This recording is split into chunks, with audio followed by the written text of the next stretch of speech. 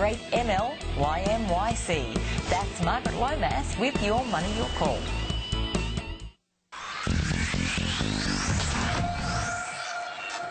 Welcome back to Switzer. I'm Helen Dally, sitting in tonight for Peter. Well, it's no secret that we are living longer, but Australia's ageing population brings with it a number of challenges. The biggest could be ensuring that there are enough savings to provide for people in their retirement.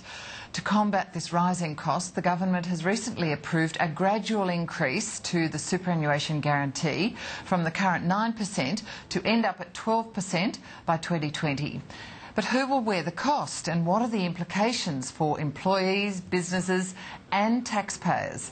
To answer these questions, I'm joined by Steve Schubert, the Client Manager, Leader at Mercer. Steve, thanks for joining us. My pleasure, Helen. Now, broadly speaking, do you think increasing the mandatory superannuation guarantee to end up at 12% is a good move or a bad move? Look, I think it's a very important move for individual Australians and for our economy as a whole. Australians are living longer, and if we want to maintain our standard of living in retirement, we need to save more and we need to save for longer. OK, so what are the benefits, firstly, to employees to have the superannuation guarantee move up to these levels? Well, primarily it means that we'll be able to enjoy a higher standard of living in retirement. Living standards have been increasing in Australia for a number of years, but if we want to maintain those living standards after we've retired, then we really need to be putting aside more while we're working for the long period that most of us will spend in retirement. The fundamental increase will be that employees will have a one-third higher contribution going into their superannuation account, but in practice that will translate probably to more like about 40% increase going into their savings account, because some of the fixed costs like insurance and administration fees won't increase when the 9% goes to 12%. OK, so for younger people, that's got to be a great boon for their super when they end up perhaps, 3 or 4 decades hence. Sure, that's right, Helen, but it's never too late. You have to start saving at some point, and a large number of Australians haven't had the benefit of a full career of superannuation, so this will help a lot of them at least partially catch up to have some sort of reasonable savings in retirement and a reasonable retirement income. And I suppose the benefits overall for the economy and for the community in general is that it will increase the retirement savings pool, and at the same time it reduces our reliance on the age pension.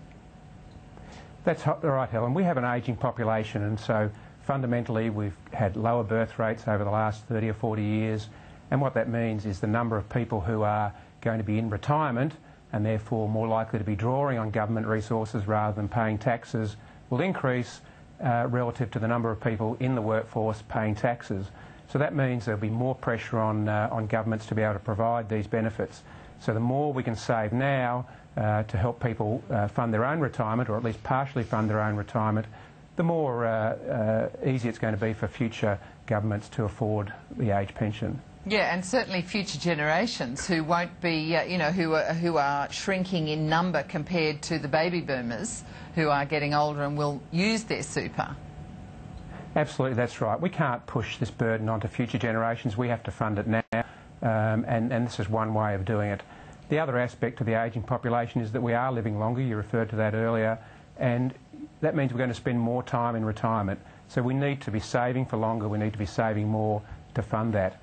In the period since the superannuation guarantee was first introduced in 1992, the average 65-year-old is now can expect to live 4 years longer. So that's a pretty big increase over only just 20 years. Yeah. Steve, do you say that people should keep putting into their super, quite apart from the superannuation guarantee, but should keep contributing if they can, or should they pay off their mortgage first and then put it into super? Look, superannuation is a great way to save, but obviously paying down your debt is another way of saving. So people need to have a balance, and I think most people can manage to get that balance right between savings, and that's where compulsory savings like superannuation is good, and paying off their mortgage. No one wants to get to retirement with a big debt. But at some point you have to clear your debt and get actual savings in your account ready for your retirement. Of course, superannuation has been scaring a lot of people in the last few years because most of the funds have done so poorly after the GFC. So do you think there would be a natural reluctance now to put more money into super as things aren't going so well in stock markets? Look, we've seen a little bit of that, Helen, but interestingly the Mercer Superannuation Sentiment Index, this is a survey where we survey over 1,000 working Australians about their retirement plans, and the sentiment index has been gradually increasing and is now higher than it was at its peak just before the GFC. So we're seeing increased confidence in retirement savings amongst Australians, greater confidence in the system. Obviously the increase in the superannuation guarantee will help that for employees, and if anyone can afford to save a little bit extra over and above the minimum guaranteed amount, then that's a good thing. Well, how fair is this system of government support for retirement? Because it's often said that super benefits high-income earners, but your firm, that survey that you're talking about, is saying that it's fair across the range of incomes. How did they come to that conclusion? Sure, Helen. Look, there's no doubt that while you're working and saving for superannuation, higher income earners will generally get higher tax concessions. But what happens when people get into retirement is that the reverse is true. High income earners can rarely expect to get a full age pension or any age pension at all, whereas lower income earners will be protected by the age pension safety net. So what we found was it was a remarkably similar amount of government support for retirees across low income earners, people earning less than the average weekly age, right through to very high income earners. It seemed to average out at around $400,000 across the working life and retirement period of an average Australian. So, and that didn't seem to matter much. Can you just explain what you mean by the 400,000? So when I put pay a contribution to superannuation, that is an alternative to getting that money as salary. So obviously there's a tax benefit for me if I'm paying more than 15%. But when I get to retirement, the government will pay me an age pension if my income is not high enough. So when you add those two effects together, what you find is that higher income earners get a bigger tax break during their working lives, but lower income earners get more of a benefit during their retirement phase. So and it tends to even out over that period. They're fairer. It's fair across the board. If you look at the entire period of someone's both working life and retirement, that's right. All right, let's just get back to the superannuation guarantee and this gradual rise to 12%. What are the implications for businesses? Because I think many people are still confused. Will business wear the cost of the increase in the super guarantee, or will it essentially be in exchange for wage increases over that sort of 8-year period?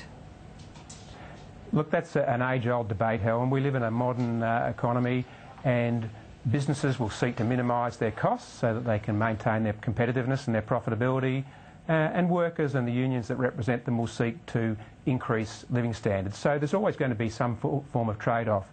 And I think the best way to look at this is to go back to the period from 1992 to 2002 when the superannuation guarantee first came in. It came in for most businesses at 3%, and then tracked pretty steadily up to 9% over a 10-year period. Now, if you look back over that period, you could never actually determine how much of that increase in superannuation was a result of lower than expected wage increases and how much was due to lower than expected profits. It's really a dynamic effect, and over that period, real wages increased and the economy grew in real terms. So the net effect is really too difficult to measure. Yeah, so in a sense, though, are you saying that business doesn't actually pay for it out of their pocket? It comes as everything grows? Well, that's right, Helen, that's right. So, over time, prices increase, wages increase, and the economy grows. We get productivity improvements. All those things impact a modern, thriving economy like Australia's. And so individual changes like 0.25% of salary increase in the superannuation guarantee, which is what we're going to see in 2013, really have quite a small impact overall. That's right, because it is quite gradual, isn't it? Until 2020, was I right about that year? Yes, so the final year it cuts in is the 2019-2020 tax year, that's right. Yeah, okay. So just Can you explain to us, Steve, the mining tax, which, you know, we've heard talk that it is going to contribute some of the money from the revenue from the mining tax will go to the superannuation guarantee. What part of it will it pay? Look, I don't think you can actually break out a specific component. So the government linked the superannuation guarantee increase to the mining resources rent tax. They both went through the Senate on the 19th of March, so they'll both work their way into law.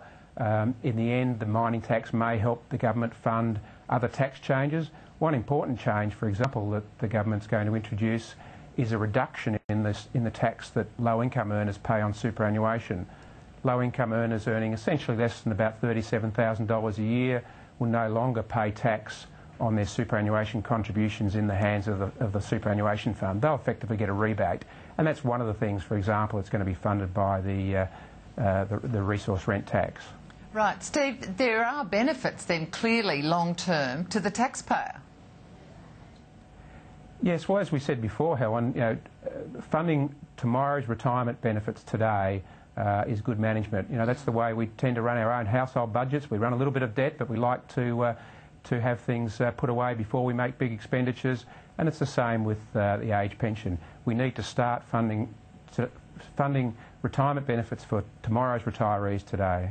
Steve, what's Mercer's interest in all this? Because you're a very big company and you handle super for companies.